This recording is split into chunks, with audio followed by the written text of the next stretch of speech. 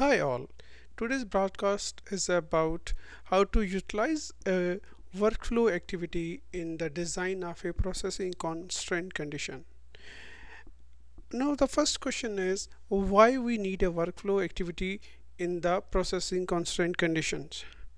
See, the answer to this is many a time we have a situation where we can't rely on any of the attribute available in database to the design of a processing constraint, or many a time we don't have the required values in the database attributes that we can use in the processing constraint condition. Now let's take an example of a workflow activity, order line workflow activity awaiting export compliance.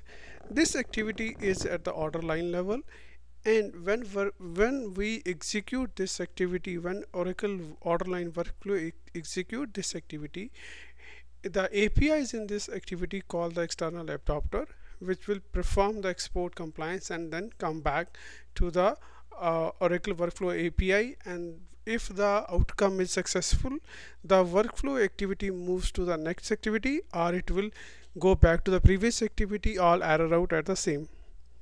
Now when Oracle order management when order line perform export compliance activity, it will not update any attribute which indicates that the workflow for the order line is performing the export compliance.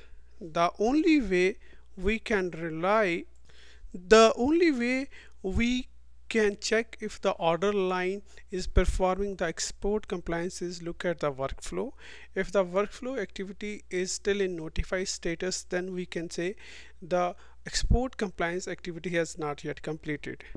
So suppose now we have a condition where we don't want user to update the order line if the export compliance activity is not yet completed. So how we can do that?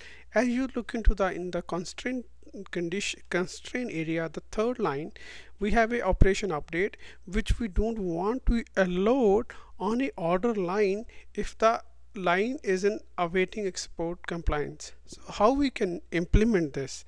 So that how we can implement this is, as you look into the validation template, I am using a validation template for this processing constraint awaiting export compliance validation template. So let's look at the definition of this export compliance template.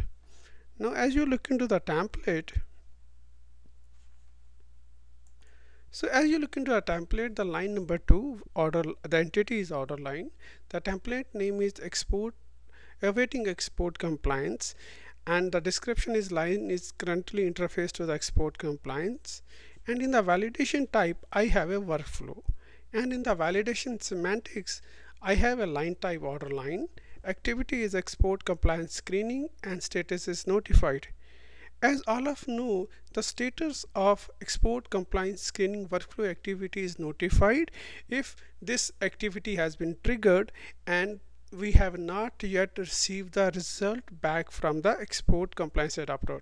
So the status notified means the export compliance activity has been triggered, but it has not yet been completed, and this is what we want.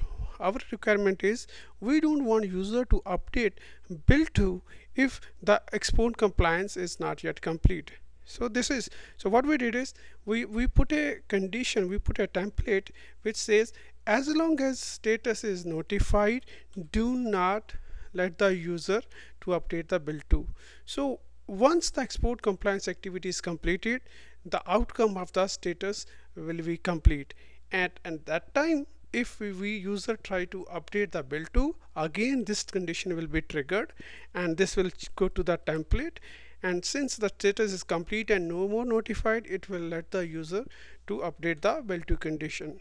So this is one of the case where we can use the export compliance based on the workflow activity, because as all of us knows, as soon as the Oracle go for the export Oracle workflow go for the export compliance check, we will not Oracle will not no attribute in the order line has been updated which tell us okay, the export compliance activity has been triggered. Same is the case with all other many of the other workflow activities which we can utilize in defining the processing constraint based on our business needs.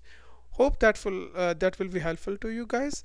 If you need any additional condition or need additional input, please feel free to reach me. Thank you. Bye.